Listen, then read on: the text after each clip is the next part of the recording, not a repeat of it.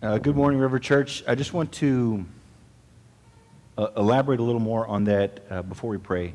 A little bit more about camp.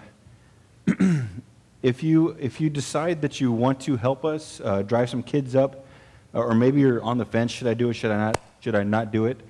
You don't have to go. Like if you can't commit to both days, that's fine. If you can maybe just commit to Monday, but you to drop them off, but you can't commit to bring them back, that's okay. If you can maybe just commit to bringing them back, but not taking the kids up, that's okay. But if I just wanted to be as flexible for you guys, just so if you guys are interested, you can. And just so you get an idea of what that looks like time-wise, we plan on leaving here Monday, July the 4th at 10 a.m. So we'll leave here about 10 a.m. That should put us in Corpus, or in where we're going to, at about 1:30. We're going to stop somewhere, so it's not 3.5 hours. But we're going to stop. It should take us about 3 hours to get there, plus 30-minute truck stop. So what was it? 10 to 1:30, and then once you're done, you just drive back. You'll probably get here probably about 4:30 or 5. So that's what that would look like. And then on Friday, the chaperones, the drivers, would need to leave here about 7:15, just so we can get back to, or so we can get picked up at about 10:30. Start making our way back over here at 11. So and then we should get here, what, 2:30? Yeah. So or 11 to 2. So from about on Monday, from about, let's see, 10 to probably about 4 o'clock, 4 or 5 o'clock would be your time window. And then on Friday, it would be from 7 to about 2 o'clock. So I just wanted to put that out there just so you guys can get a mental, maybe it does work with your schedule. Maybe you didn't think that it would have worked. Maybe it will work.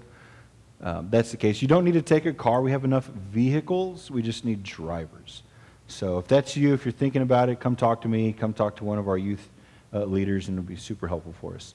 Also, parents, this is the camp, the Zephyr guidelines. All the information that we need for camp is on here. So leaders, kids, parents, whatever you need to know about camp, it's here. And then also, I think that's it. I think that's it for now. Big thing, though, is we just need drivers. So if someone wants to drive, I'm going to drive. I think Victor's going to drive. And we just need one more driver. So if that's you, if you're interested, let me or one of the leaders know. Okay, let's pray. Lord, we thank you for today, Lord. Thank you for just being able to come together, gather together, study your word, grow more and more into your image, Jesus. I pray that our lives just reflect your life, Lord. I know we're not there right now.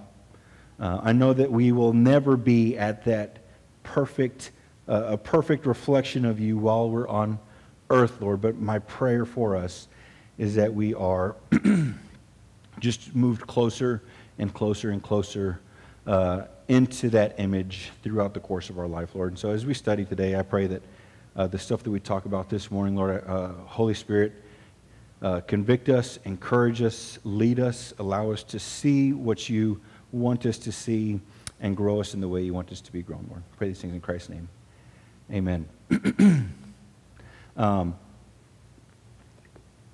Pastor Randy, again, he's out. He was out last week. He's still out this week. He's, again, taking his daughter up. Well, they're up there already, but looking at the campus where she's going to be going, visiting his older daughter who's already there. So if you guys just want to keep the family in your prayers as they travel, I can just imagine logistics. It can be overwhelming when you travel, so just keep him in your prayers.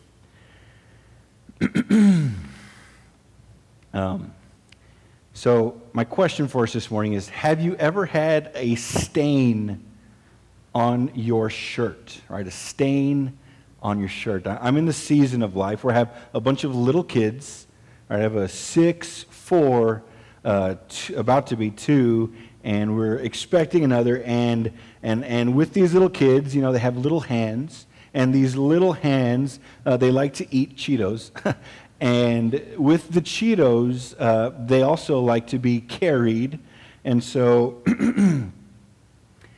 and so when I carry them, I end up with a handprint somewhere on my shirt. It's either handprint, it's maybe their face, their lips up on my shoulder, something of that nature. But I am constantly having stains on my clothes. And at this point, I'm just like, whatever. It is what it is going to happen, so I can't fight it. But have you ever had that stain on your shirt? And when you have that stain on your shirt, you may have noticed, or it may be a big deal to you, but that stain on your shirt could end up being a big distraction, right? Especially if you're going to a presentation or going to have maybe a fine dinner or something of that nature, and you got a stain on your shirt. You're like, oh man, like this is going to be obvious. They're not going to listen to me. The things I'm saying it's not going to be good. A few years ago, to illustrate this, there was a Super Bowl commercial from Tide, and it was this young man who was going into an interview. And so he went and he wanted this job. He was just trying to, I guess, get this promotion.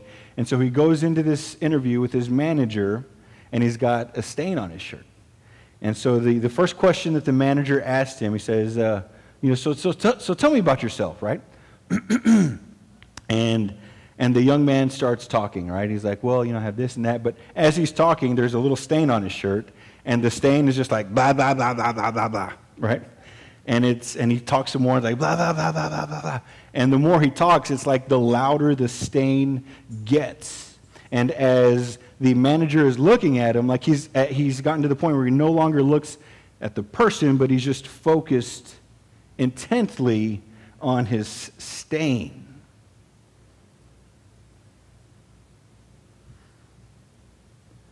And so I watched, in prepping this sermon, I watched this commercial a couple times, and I was trying to listen to what the young man was saying, despite the stain yelling, despite the stain being a distraction. I was trying to listen to what he was saying, and I could hear that he was saying, really good things. I did this, and my company grew, and all of these good things, but that message was not heard because of the stain on his shirt.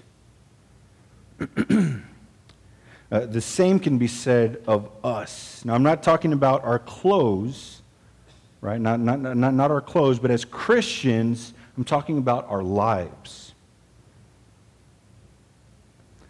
Right? There's a stain that some of us have on our Christian life, on our Christian witness, that makes it hard for other people to hear our message. And that stain or that characteristic is a lack of love. A Christian life is one that is to be full of love. But oftentimes we have, as Christians, we have a hard time doing this. I've heard countless stories. I'm sure you've heard stories like this too. But a friend of mine grew up in a Christian household, grew up going to a private school, and had a pastor as a father. And as he went through his life, he became very resentful of the church. It's like all these people that I'm with, the people in my house, the people at my school, they talk about love a lot. They say we should love each other, but the person that I see at home, he's not that guy. Right? The kids that I see at school, they're not those loving Christians. And so because of these Christians' lack of love, it has put a stain on their witness. You may be familiar with stories like that. Failure to love is a glaring stain on the lives of Christians. People can't help but notice unloving Christians. And so today we're going to talk about that fortunately, if you're feeling convicted already, fortunately, we're not alone, right? I'm that way. You may be that way. The people in the passage that we're going to look at today were that way also. But after today, what I hope is that we just have an understanding that we are called to love. We're going to look at what love looks like, and we're going to rely on the Holy Spirit to enable us to love in that way. A couple of weeks ago, we're going to be in 1 Corinthians today. A couple of weeks ago, Pastor Randy preached, as we've been going through the Holy Spirit sermon series, Pastor Randy preached on spiritual gifts. Spiritual gifts. If you haven't heard it, I would recommend that you go back and listen to that sermon. But it was about spiritual gifts and how, as Christians, we've all been gifted in a way to help build up the church, to help serve the church, right? The gifts were for a building up of the body, right? There are many different parts of the body. Like there's a hand, there's a foot, there's eyes, and they're not all the same, but they're all, without each one of those parts, right, the body would be messed up. And so spiritual gifts were given to build up the church. And if you haven't listened, I would suggest going back and checking out that sermon. But it's really interesting. If you look at 1 Corinthians chapter 12, where Paul's discussing spiritual gifts, it's very interesting the way that he closes that chapter, the chapter on spiritual gifts. It's found in 1 Corinthians chapter 12, verses 27 to 31. So he's kind of recapping. He says, "Now you are the body of Christ and individually members of it. And God has appointed in the church first apostles, second prophets, third teachers, then miracles, then gifts of healings, helping, administrating, and various kinds of tongues." So he's kind of recapping what he just talked about, right? Verse 29, "Are all apostles, are all prophets, are all teachers? Do all work miracles? Do all possess gifts of healing? Do all speak with tongues? Do all interpret? But earnestly desire the higher gifts." Okay, so he's talking about, like, not all of us can have the same thing, right? These are the gifts. Not all of us can have all of the gifts. But listen to the last sentence in chapter 12. And he says, "And I will show you a still more excellent way." Wow. A still more excellent way. So some of us, I know me, and maybe some of you guys, some of us may think of the idea of spiritual gifts and what is my spiritual gift? What am I good at? How can I learn what my spiritual gift is? And those are all good questions. Those are things that we want answers to. But there is still a more excellent way, and it's something that we can all do. And that is love. Spiritual gifts are good, but there is a better way. There is a more excellent way, and that way is love. So we're going to look at that this morning. I wanted to start with this chapter because I wanted to talk, spiritual gifts are important, right? The Holy Spirit giving us gifts is important, but there is, that's not the end of Paul's sentence. The passage we're going to be in today is the next chapter, 1 Corinthians chapter 13, and this is like the love chapter, right? You may know nothing about 1 Corinthians, you may not know anything about what's going on in this church, but you have heard this passage before. I think a lot of people have it at their weddings. I think we had it at ours. I don't remember. Lisa's killing me with her eyes right now. We didn't, did we? I don't remember. But you hear it a lot at weddings, right? The love chapter. And so many of us are familiar with it. And so we're going to go through it. We're going to go through it chunks of Scripture at a time, and we'll talk about each one as we go. So we'll start with 1 Corinthians chapter 13, verses 1 through 3. And Paul says, "If I speak in the tongues of men and of angels, but have not love, I am a noisy gong or a clanging cymbal.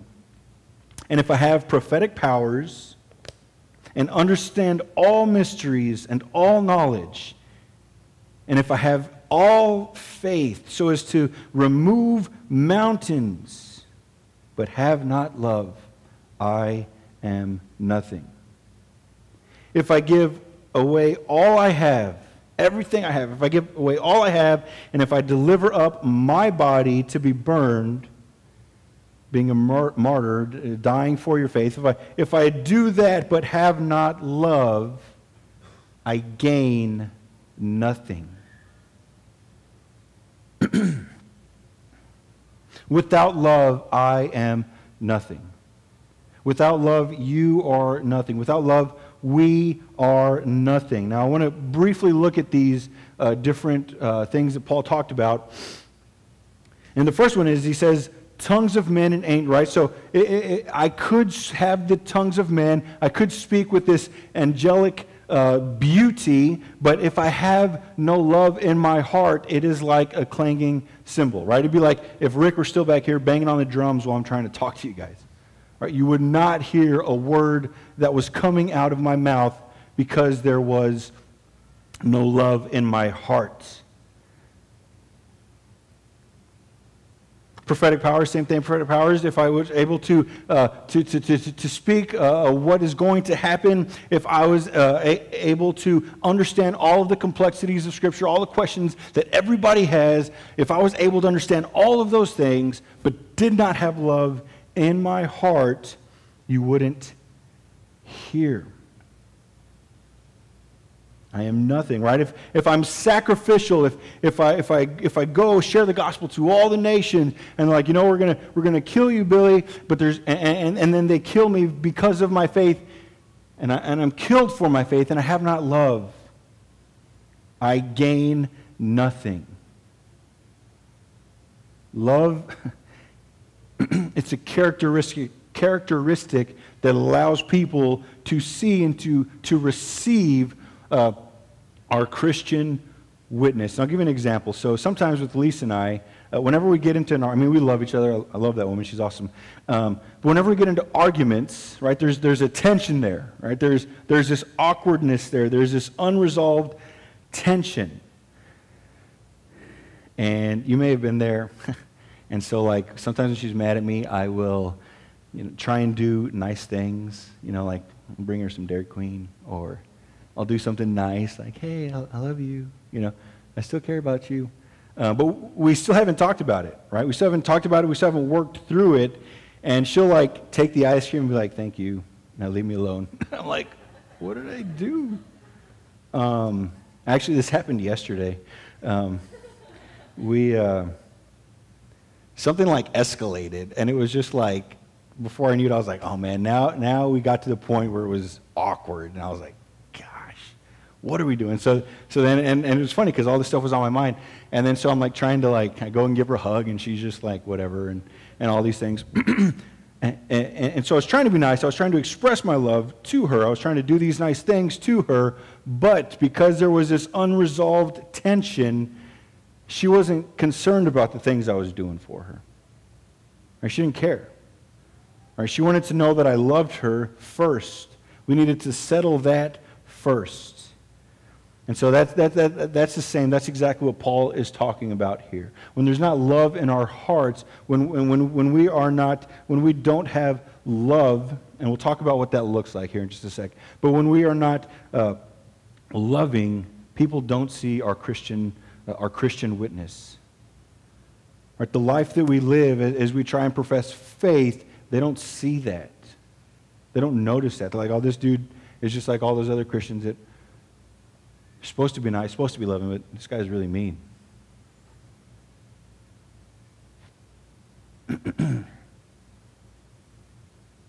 So the spiritual gifts were to bring people together, and each person was gifted to benefit the church. But what was happening in the church in Corinth was that they were taking these spiritual gifts and they were starting to compete with one another. Right? They were starting to say, well, I got this gift. What gift do you have? Right? My gift is better than your gift. Or, hey, I can do the healing. Can you heal? Right? I can do the teaching. Can you teach? Well, I can do this. And so there started to be this competition of who was the best, who received the best spiritual gift, right? And so instead of these gifts being given to build up the church, to bring together the church, these gifts were tearing apart the church because they did not love. It's that whole phrase, and I hear this all the time, and I want to dismiss it, but I think it's good.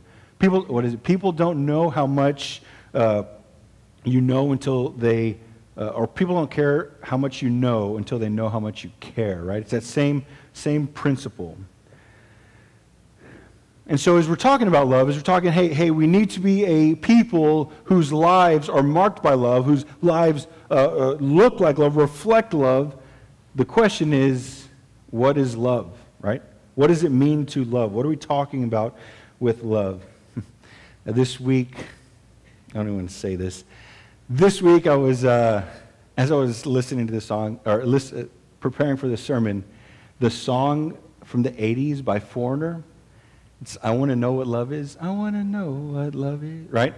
That song was like in my mind, right? I had my mustache, I had the music playing in the background. It was very like 80s this week. I'm actually, side note, I'm keeping the mustache. The Icon kids want me to keep it through camp, so. Anyway. But it's a great question. What is it? What does it mean to love? What is love? If this is the more excellent way, as Paul says it is, then what does it mean, right? What does it mean? Now there is a lot of confusion about this word, rightfully so. That's why we're talking about it. As I've expressed earlier, as I've said earlier, man, I love my wife, right? I love that woman. I think she's the best. She's amazing. She's awesome. I also love pizza. I really love pizza. Pizzeria, I think, is the best pizza. And then Peter Piper's pretty good, too. But I love pizza. And then the next thing, I love all of you guys, right? I love you guys a lot. I care about you guys a lot. Now, I've just said that I've loved 3 different things, right? I love my wife, I love pizza, and I love you guys. And so I can see how it is confusing. Like, what does it mean to love? Now, in English, there's only one word for love, and that's love. In the Greek, though, there are many words, but there are 3 main words. There is eros, there is phileo, and there is agape love. Right? And eros has to do with a love that is between a man and a woman. It's more of a passionate love. It's where the word erotic comes from, but it's this passion-driven love, right? Then there is phileo, and phileo is more of like a brotherly love, right? We go way back. I would die for that person. That guy is my homie. It's like Philadelphia got its name, or has its name, the city of brotherly love, from this word. But it's that kind of love with one another. And then there is agape love. Now this is the word agape. This is the word that is used in this passage, right? So when you read love in this passage, it's not, if you read the original language, it's not eros, it's not phileo, it's agape, right? And this type of love is a different love. It is an unconditional, meaning I don't love someone based on their actions, but I just love them, unconditional. I just love you because I think you're awesome. That's all it is. I just love you. It's a selfless love. It's not trying to get something in return, right? It's delighting in the object of your love. This is the same love in which Christ has loved us. And so what does that look like? We're going to look at it as we go through this next passage in 1 Corinthians 13, 4-7. And this is the part that you've heard in at the weddings, all of that. You probably have this. We have this at our home somewhere, I think, too. Love is patient and kind. Love does not envy or boast. It is not arrogant or rude. It does not insist on its own way. It is not irritable or resentful. It does not rejoice in wrongdoing, but rejoices with the truth.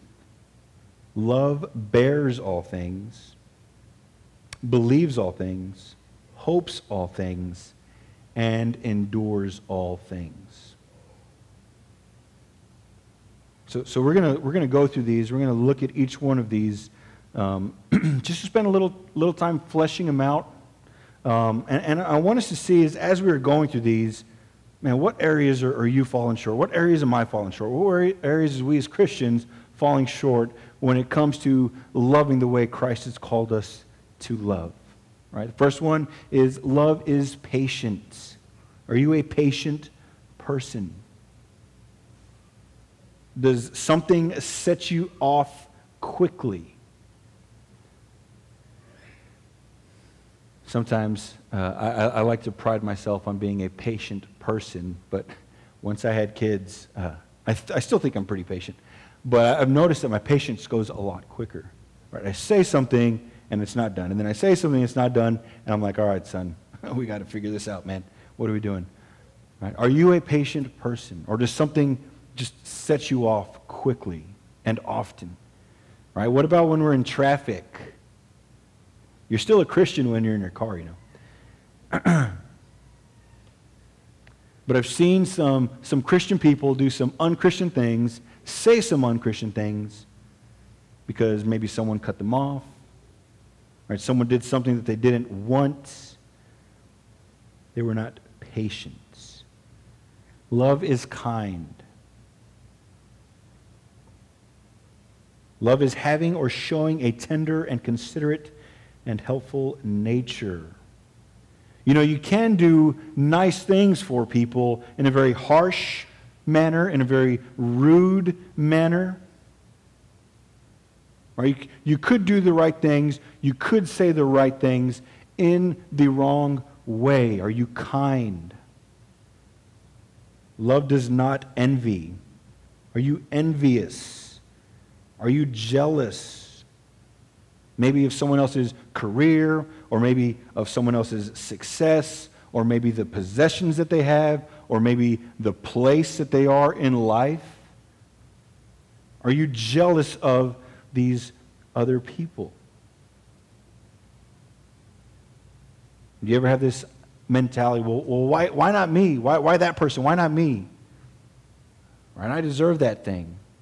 Are you envious? Love does not boast. Now you may be in the situation where you have the things, right? I have the career, I have the family, I have the spouse, I have the possessions, I have these things, I have the gifts. Are you boastful about these things? Do you brag about yourself? Do you brag about your possessions? Along with that, love is not arrogant. Right? Do you have an exaggerated sense of your ability or your importance? Do you ever have this attitude of, man, I'm just God's gift to earth? Right? If it wasn't for me, everything would be broken. Everything would be in disarray. These people should be thankful that I am here. Do we have that attitude? Love is not rude. Again, we talked about this. You can do nice things in a rude way. Number 7, love does not insist on its own way. Does everything have to be your way? Right? So when you go out to eat, the places that you eat, does it have to be the way that you want it to be? the stations that you listen to. If people still listen to stations, I don't know. The music that you listen to, the way that you raise your children, the projects at work. Does everything always have to be your way? Are you over-controlling? From my experience, when people tend to get this way, everything has to be their way, or else they're in a bad mood. With people like that, from my experience, what ends up happening over time is people just like don't want to be around that person anymore. Right? They start to separate themselves from that person. They start to avoid that person. Does everything have to be your way? Now, this doesn't mean that, because as I was thinking about this, it's not necessarily just, the type A personality, it's my way or the highway, but even the people who are always down, well, it never goes my way. I wish it would go my way. I want it to go my way, but you go along with what the other person says, but you're resentful because it's not the way that you want it to be. Right? Do you insist on your own way? Love is not irritable. Are you irritable? Are you in a constant state of annoyance? It is not resentful. Do you hold a grudge with people? Do you keep a record of people's wrongs? Are you waiting for something to happen, right? You may have rehearsed, oh man, as soon as, Elise could say this, as soon as Billy gets home, oh, he forgot to do this one thing, and if he just looks at me wrong, oh man, I'm going to bring all of it up. Bring everything up. It's not resentful. Love does not rejoice at wrongdoing. Do you rejoice at wrongdoing? Do you rejoice at getting ahead by means of immoral behavior? Whose kingdom are we building? Love rejoices with the truth. Do you love truth, even if it costs you something? Agape love bears all things, believes all things, hopes all things, and endures all things. The New Living Translation says, love never gives up, never loses faith, is always hopeful, and endures through every circumstance. Do you give up on things and on people? Do you lose faith in things and in people? Do you believe the best from your brother? One of my... So I coached high school for 9 years, coached football, and talking about giving up and not thinking the best of people. We would have kids, so I was a coach, and we'd have our kids come to practice, and sometimes the kids would not come to practice. And I'd be like, all right, I got to ask this kid what's going on. So I would sit and I would talk with him. Hey, why weren't you able to make it to practice? And they would come up with some crazy story. Well, this happened, and it's because I had to go here and there. And what you want to do, our initial desire is to prove them wrong, right? To get in some sort of argument. And what I eventually learned, I learned this from one of the other coaches, is you just, okay, if that's what the person says, then that's what they say. Take them at their word, right? With children, this becomes the case. With kids, oftentimes, I know from experience, and I was listening to a podcast on this, and they were talking about with your children, hey, who did this one thing, right? And they get in trouble, you call them in, who did this, and they come up with some elaborate lie. What we try to do is, I don't want to accuse my kid of lying. I want my kid to know that I always believe what he says, that I love my son, and I love him so much that I just trust that he's going to tell me what he needs to tell me. And they say with kids, you just do that, and if they lie, then they lie. But eventually, if they are lying, they will actually get caught in a lie where you can actually prove that they are lying. And then you can deal with them lying at that moment. But do we love people in this way? Do we give people the benefit of the doubt? Agape love endures through every circumstance. Christ demonstrated this love for us. Romans 5:8 says, "But God shows his love, his agape love for us, in that while we were still sinners, Christ died for us." Right? Christ died for us. He loved us. He loved us so he died for us even while we were opposed against him. He showed his love for us, to us, even when we opposed him. Right? And it's a beautiful picture. He's up on the cross, and the soldier there, he says, "Father, forgive them. They don't know what they're doing." Right?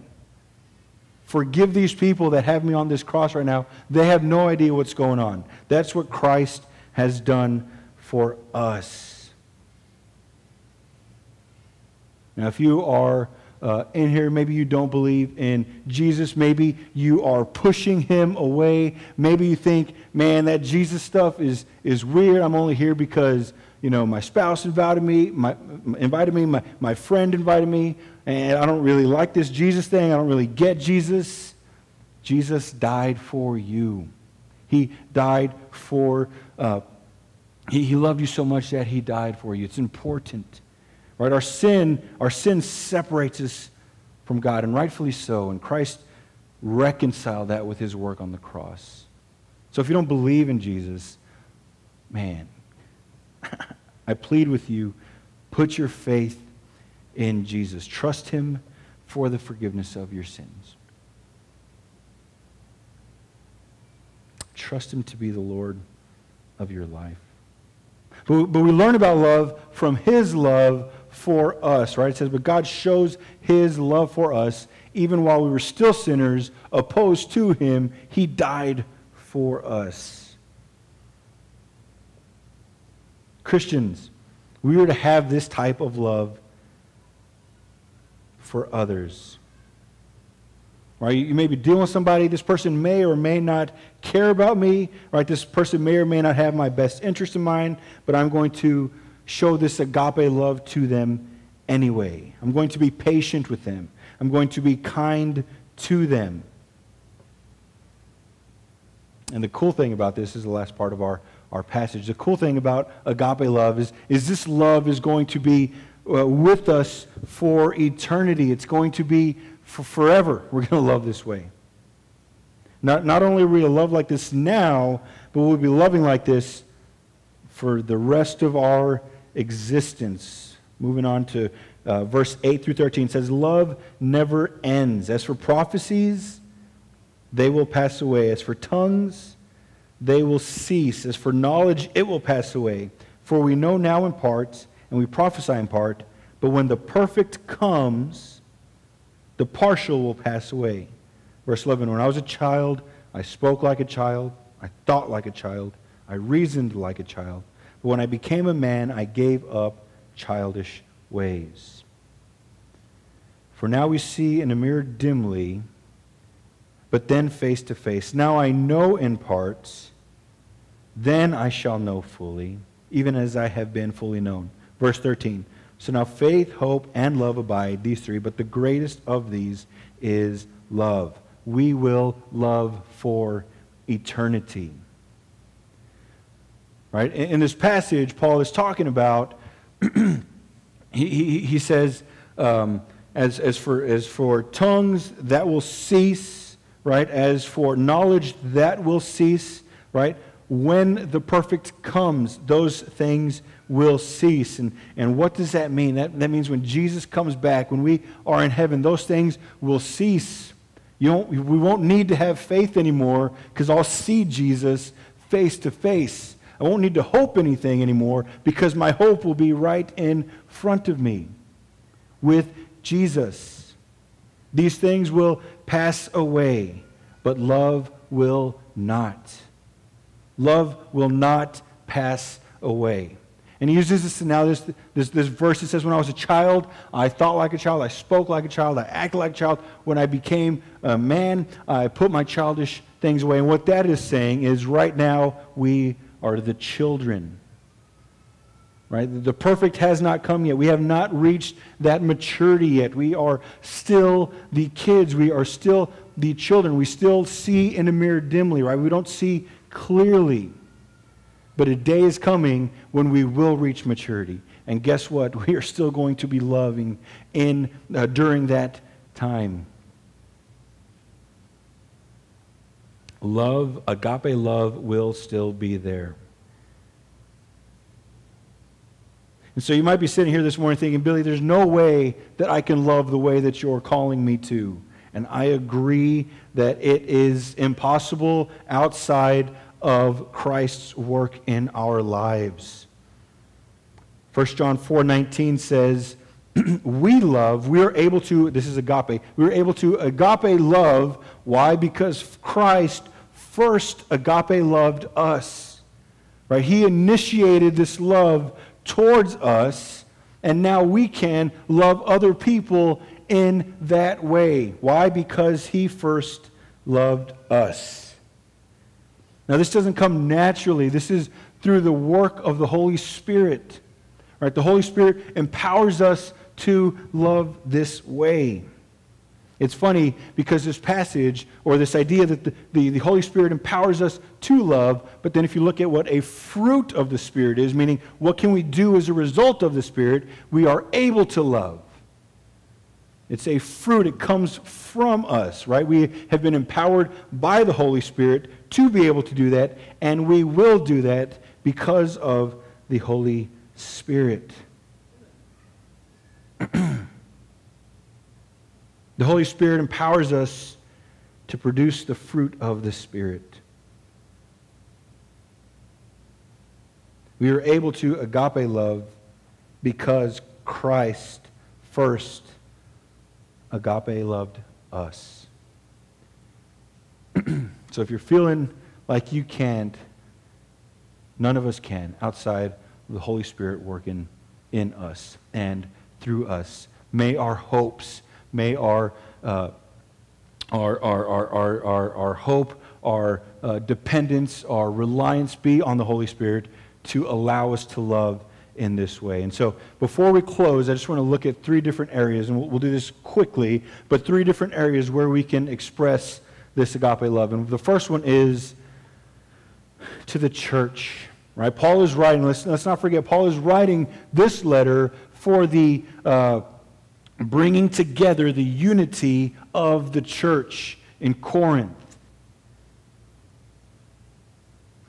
All right, do we think that we are the gift to River Church? Do we think that, man, if I wasn't here, then River Church would be down in the dumps?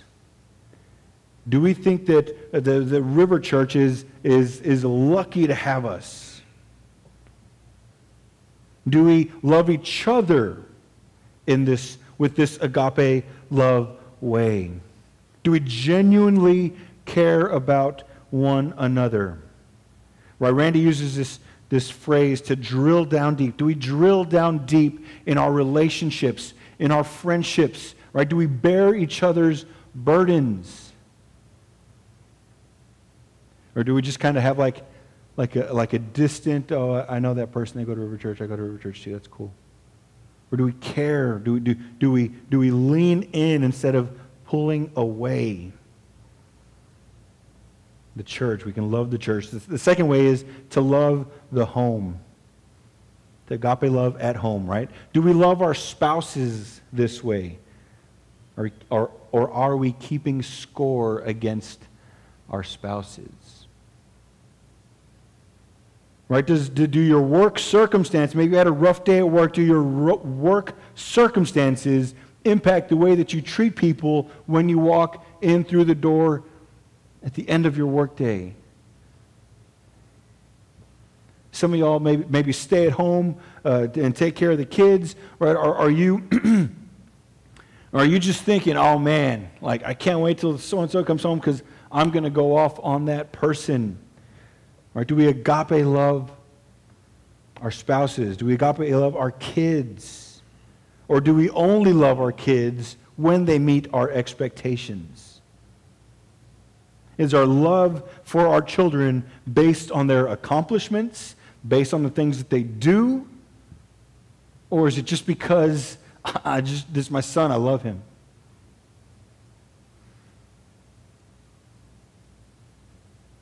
Some of us aren't married, we don't have kids. What about your parents or your siblings? Do you love them in a selfless way? The workplace, with your coworkers, even those people who don't profess faith, do you love them with this type of love? Do you genuinely delight in these people? What about complete strangers? I talked about this earlier. Maybe in traffic, right? Even if you are alone in the car, you're still a Christian, right? How do we treat those people? What about customer service? People just, man, they're just calling you. You know they don't care about you. They just want to get some money. Are you kind to them? Do you love those people? Maybe you're at the store. Maybe you're dealing with someone who's just driving you nuts. Do you love those people the way Christ has called us to? Are you showing agape love, or is its absence in our life, in your life, a glaring stain to your Christian witness? May the Holy Spirit empower us to love like Jesus. Let's pray.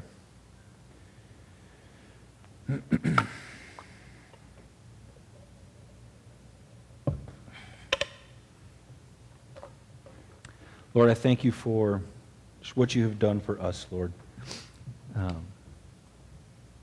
You love us in a way that we don't deserve, and we thank you for that, Lord. Holy Spirit, as we have studied Scripture this morning, Holy Spirit, I pray that you have just encouraged us. Pray that you have just put your arms around us, comfort us. But I also pray, Holy Spirit, that you lead us, that you empower us to do the work that you have called us to do. Wherever we are in these areas, the stuff that we talked about this morning, wherever we are, Lord, I pray that the way that we are not loving in this way, the baggage that we bring, Lord, I pray that we just lay that at your feet, and we just allow, may you just lead us in a way that we are to love, Lord. Praise things in Christ's name. Amen.